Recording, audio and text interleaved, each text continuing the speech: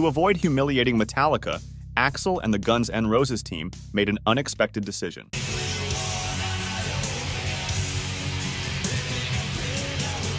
In 1992, Guns N' Roses and Metallica embarked on a joint tour of the USA that went down in history as one of the most chaotic and unexpected in rock history.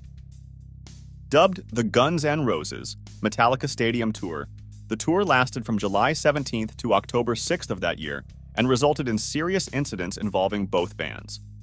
Both Guns N' Roses and Metallica were already big at that time, so the decision about who would headline could cause tension between them.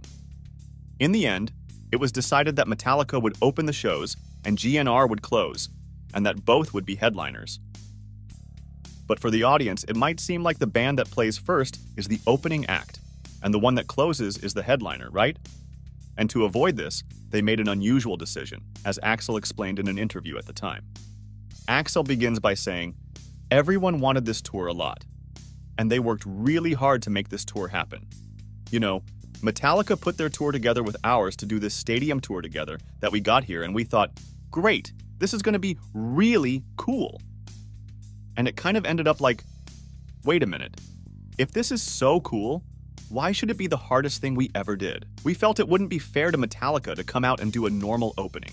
Like, do an opening that's longer than their set, and end up looking like they're smaller than us. We don't want that. We want them to look big, like they are, which makes it clear that there was a concern to let Metallica play their set normally, something that doesn't happen with opening bands, which are often forced to shorten their set. At the end of the video, AXL also briefly talks about the assaults he suffered at the shows on this tour. "I got hit with some stuff at different times. One of them while I was thanking the audience.